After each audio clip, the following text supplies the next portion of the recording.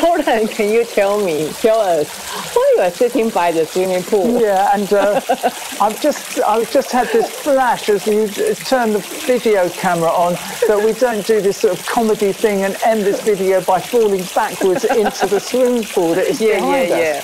Back to the subject. Why we're sitting here? We're sitting here, Ealing, to discuss our next video, which is going to be about water. Good.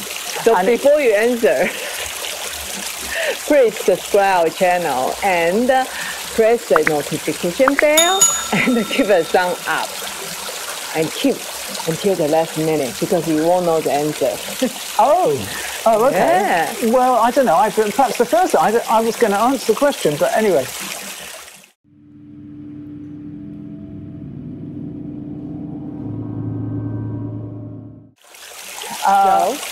So the water. So, well, we all know that water is kind of essential to human life, and that if we wouldn't survive very long without it. Yeah, it's also got a part of its appeal for us is that it has this wonderfully therapeutic. The sound of water has this wonderful beneficial effect. Therapeutically. Yeah. What are we talking about here? Specifically, we're talking about the natural sound of water. In like particular, waterfall, heavy rain, river, streams, ocean waves, the sea breaking on the seashore. How about the stuff in the back? It's not nature. Even this behind us is very therapeutic. And actually, just sitting by the side of a water, whether it's a swimming pool. That's what we did. 3 days, we just lazy in the here. By the side of the people like to go to the seaside, they like to go by the lake, they like to have a picnic by the river, they like to row the boat on in the stream. But why water is so therapeutic? Why is it so therapeutic? Why is the sound of it so therapeutic? That's the question. Yeah, the sound. Well, it varies, but I think that it's certainly when we talk about ocean waves and the sea, we know that the rhythmic wave and the deep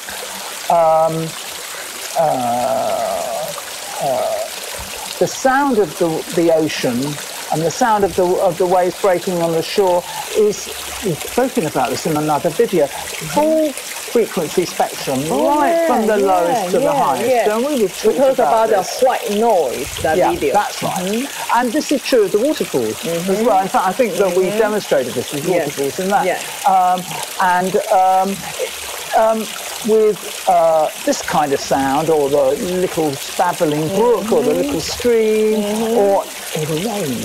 The rain drops, whether it's light rain or heavy rain, these all have they're relaxing in perhaps a different way to a waterfall. It's not so full frequency. I want to add on about the ocean waves, because scientific reports say that they do the experiment. We recall all different ocean waves. They found out it's very similar to the alpha wave. That's right.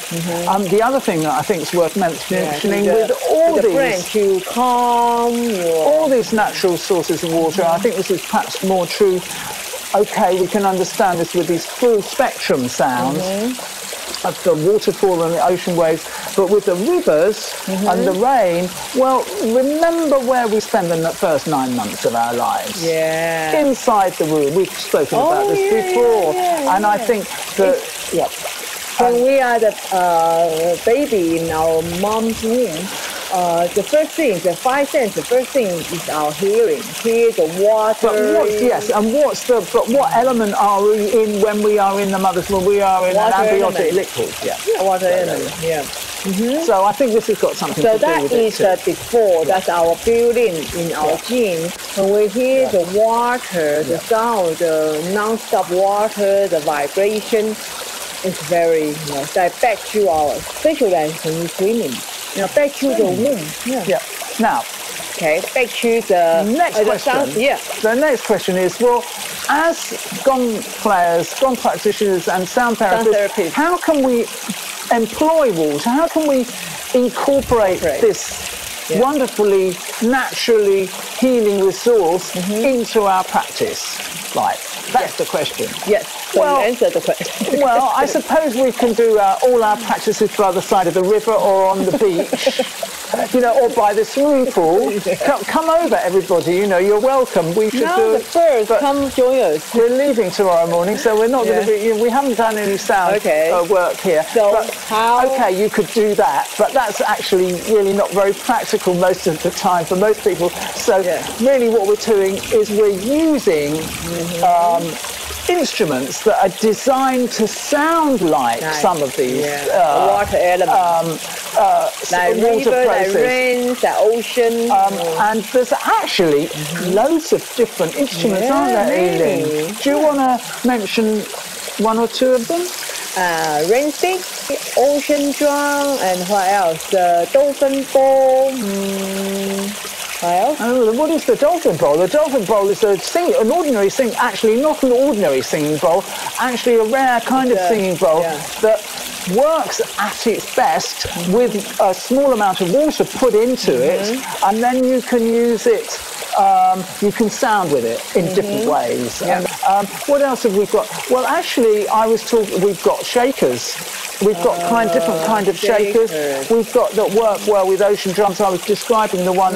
In fact, I'm hoping the shakers like this one goes well with the ocean drum. So that was the add on different elements into the gong bass, making more rich. Yeah. And what's another thing I would say? Maybe we'll have another video talking about why nowadays the gong bass is not only striking the gong. It's very different with yogi bhajan from that time. We can have another video.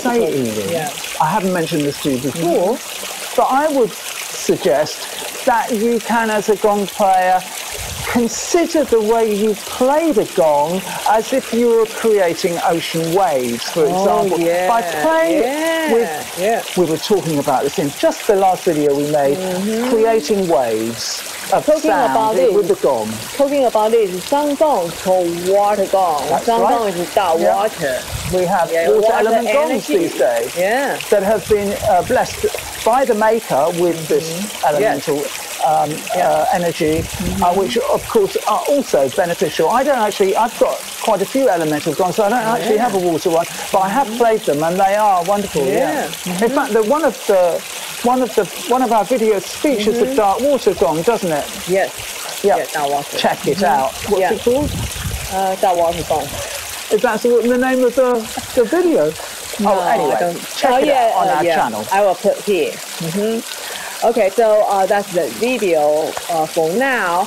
Next time we talk about why nowadays the gong bass is not only striking the gong. Why the gong therapist got to learn singing bowl, got to learn this and that. Why? Why we just play 45 minutes gong? See you next time. We will tell you next video. Bye for now. Bye for now. We're going to swim now. I'm going to go for a dip now. Yes. See you. See you later. Bye.